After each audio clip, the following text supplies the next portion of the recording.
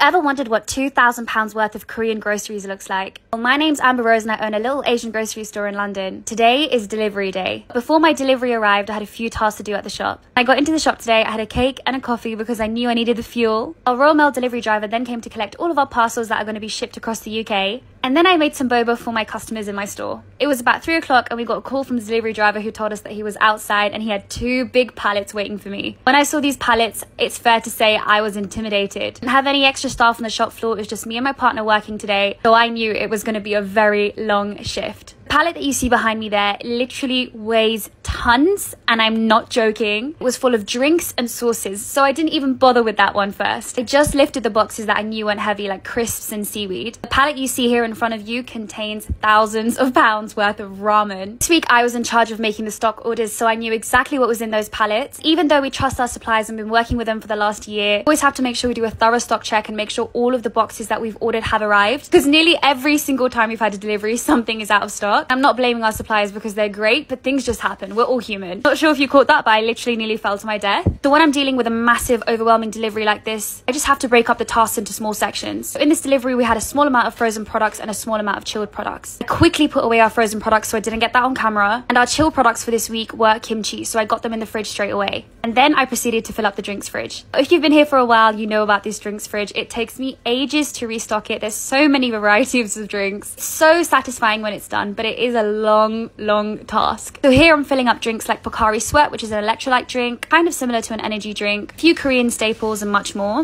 In my previous video, a lot of people in my comment section were concerned about FIFO, and I'm trying not to take offense to the fact that people actually think I don't practice FIFO and I literally own a grocery store. But I'd say 80% of our products have a very long shelf life, and most of the time we bulk buy, so we can't actually put all of the stock that we buy on the shop floor as there's not enough space. So as long as the products have the exact same expiry, we're happy to stack on top of each other. Now my fridge is finally restocked. It took me a good few hours, but I'm very happy with the result. I then did a light restock of some sauces that we had in the delivery. I then chugged a quick mogu mogu because I just needed the energy boost. But the task didn't end there, and I'm not gonna lie, I wasn't feeling up to it today. I'll see you tomorrow.